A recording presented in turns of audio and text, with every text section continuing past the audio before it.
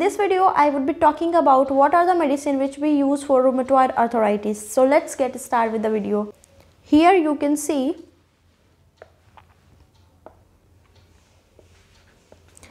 in rheumatoid arthritis, and this video is possible due to Ranjan sir, who teaches on marrow. The drugs which are used in rheumatoid arthritis or prescribed by the doctors to used in rheumatoid arthritis. Okay. So a treatment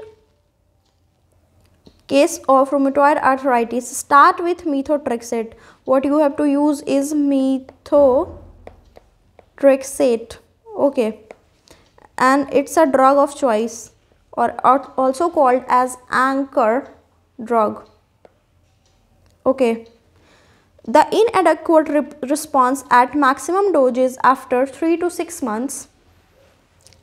You have to add sulfasalazine or hydroxychloroquine, leflunomide, or any one biological.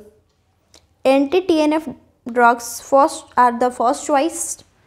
You can use infliximab, etanercept, adalimumab, golimumab, certolizumab, or T-cell activator blocker, which are abatacept, CD20 blocker, rituximab, interleukin-1 blocker, anakinra, least effective, and interleukin-6 blocker, toxalizumab, sarilumab. Okay, so these are the drugs which you can use in rheumatoid arthritis, and there's a trick to memorize.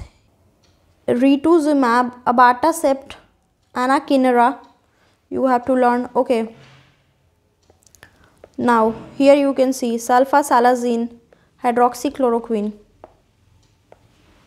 leflunomide or any one biologicals, infliximab, etanercept, adalimumab, golimumab, certolizumab.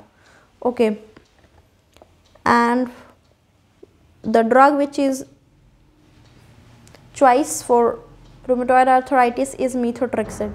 So this is all about this video. I hope you like this video. So do like, subscribe to my channel. Thank you.